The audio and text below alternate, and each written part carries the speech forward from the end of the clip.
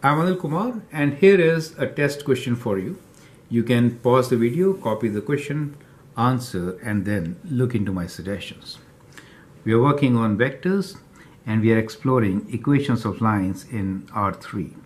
The question here is, determine vector, symmetric, and parametric equation of the line with x-intercept at 2 and z-intercept at -3. So when I say x-intercept, let me call this point as, let's say, A. So the position vector will be x-intercept is 2. So it is 2, 0, 0, right? So that is the x-intercept. Z-intercept at -3. Let's say this is the position vector. We can also write OB and OA, right? So if I write do that, so OB will be z-intercept is -3, so that gives us 0, 0, -3 as the position vector for z equals to, z-intercept at -3. Now from these we can find the direction vector. So let's say direction vector D is OB minus OA, right? So OB is 0, 0, -3 minus OA, which is 2, 0, 0. That gives us -2, 0, -3. Now it is important to see that we could have written this with minus outside. So I could have written the direction as 2, 0, 3, right? Both are same directions. When we are talking about lines, we may say it is going like this or like this, one and the same thing, right? So that is perfect. It is better to write in this fashion since we would like to keep the direction along x kind of positive most of the times, right? So that gives us the vector equation.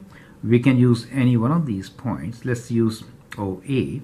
So we can say the vector equation x, y, z is equal to the x-intercept, which is 2, 0, 0, plus the parameter t times 2, 0, 3, right?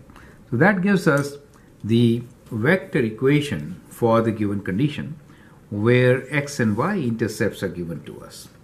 Treat x and y intercepts as two separate points, right? So if you know 2 points, you can always find equation of the line. Now the idea is to convert this to the other form, symmetric and parametric form.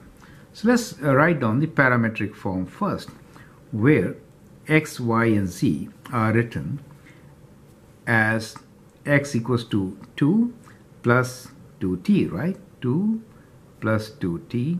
As far as y is concerned, it is 0 plus 0, that means the y value is 0.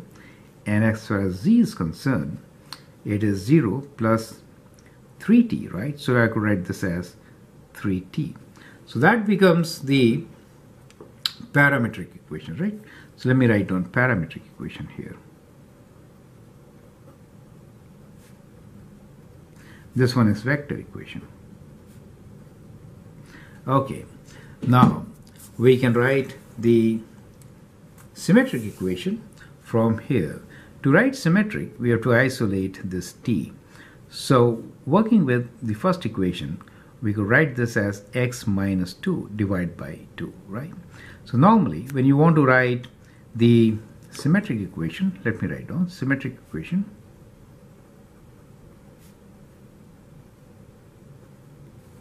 In that case, we'll say x minus 2 divided by this 2 is equal to t, right? Now y is in this case always 0, so we'll keep this separate. We'll write y equals to 0 and z is equals to 3t, or t is z divided by 3. So we can write this as z divided by 3. So that becomes the symmetric equation in the given case, right? Now remember one thing, whenever we use this parameter t, it's good practice to always mention that t belongs to real numbers, right? So in this parametric equation, t belongs to real numbers. So that is how we can actually write each kind of equation from the given condition. I hope that helps. Thank you and all the best.